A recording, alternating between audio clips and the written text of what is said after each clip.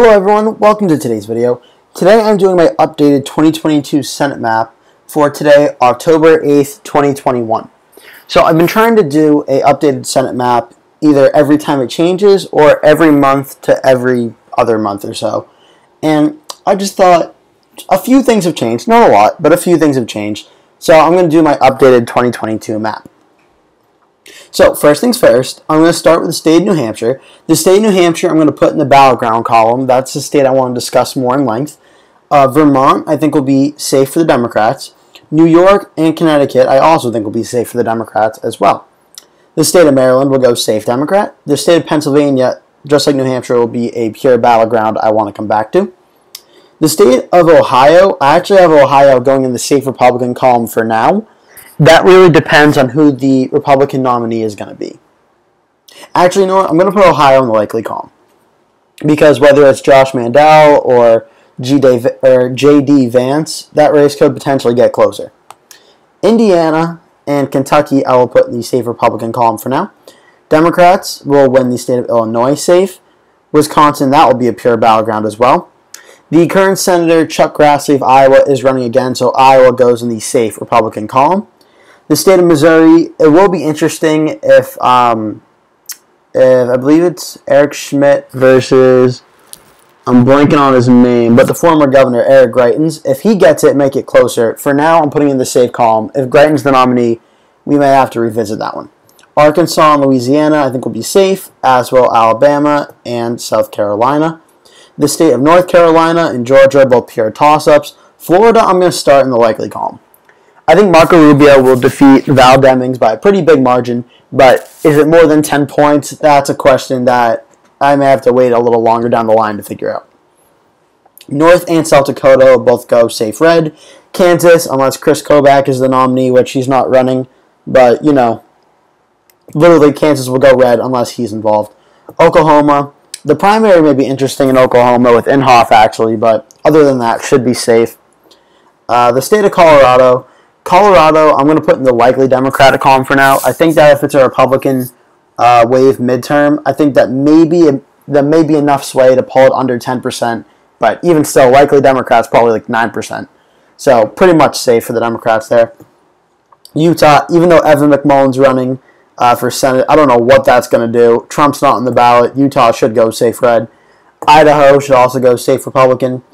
Arizona is going to be a pure toss-up that we're going to talk about. Nevada, pure toss-up, same thing.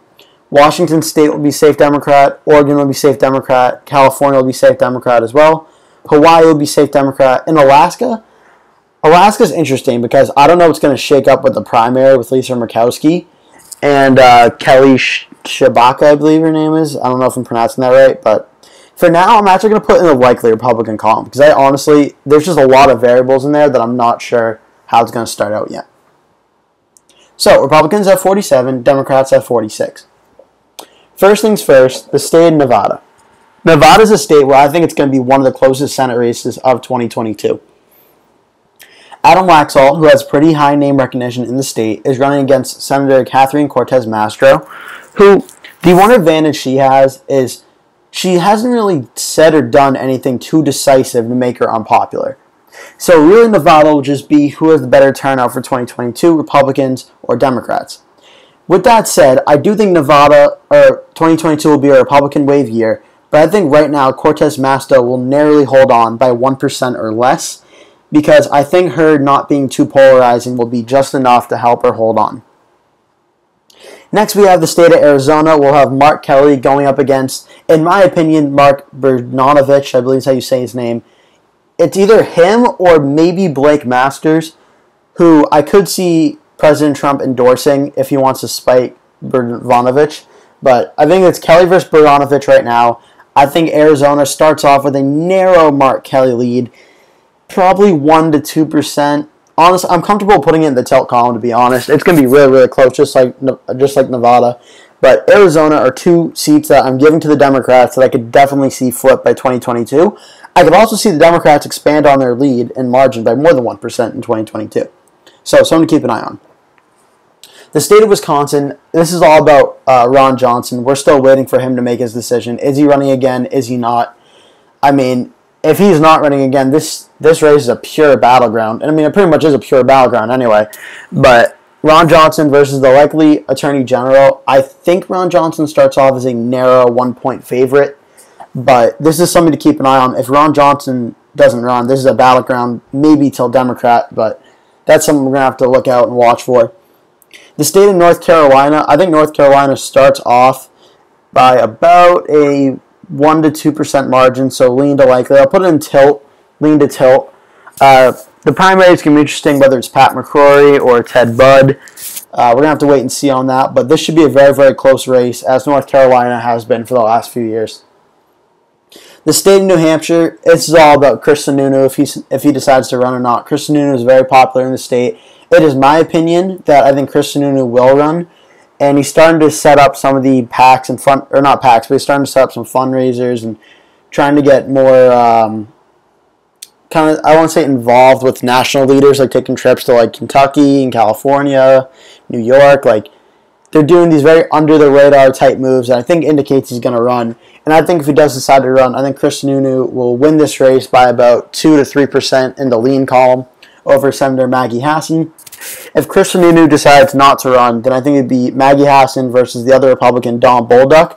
And in that scenario, I think Maggie Hassan would probably win by about 4 or 5%, probably in the likely column, I'd say. But for now, I think Sununu will run, which puts New Hampshire in the lean Republican column. That leaves 2 races left, Georgia and Pennsylvania. I mean, these two are the closest to. Like, Nevada, I think, may be the closest. But Pennsylvania and Georgia, I'm 100% sure these will be the closest. And you could really put these as tilt Republican or tilt Democrat. They can both go either way. Georgia, I think Raphael Warnock versus Herschel Walker. You know, it's going to be tough because the governor's race may have tailcoats for what happens throughout the rest of the state. And it is possible that either thing could happen. I have a weird feeling Herschel Walker is going to pull out a win in Georgia and defeat Raphael Warnock. I think he'll be able to get enough turnout to narrowly win by under 1%.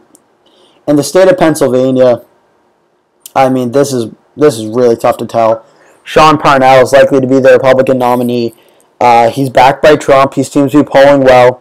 So that's, I would say, good news for the Republican Party. On the Democratic side, you have John Fetterman or Connor Lamb. The winner of that primary is going to be really, really interesting.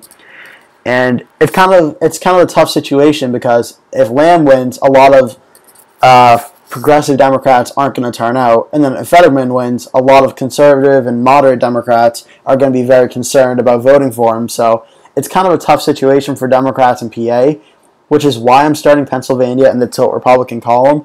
But, I mean this, every single race that's in tilt right now, including New Hampshire if Sununu doesn't run, could flip to the other party. That's how close 2022 is going to be. I mean, this is a scenario where you could see 52-48 Republicans, or maybe 54-46 for Republicans, or even 55-45 for Democrats. This is going to be a very close election that will go right down to the wire. But yeah, that's going to do it for today's video. Thank you so much for watching. Please remember to like the video and subscribe to the channel if you are not subscribed. And yeah, to my returning subscribers, thank you so much for watching. Again, I really appreciate it. That'll do it for today's video. Thank you so much for watching, and I'll see you in the next one.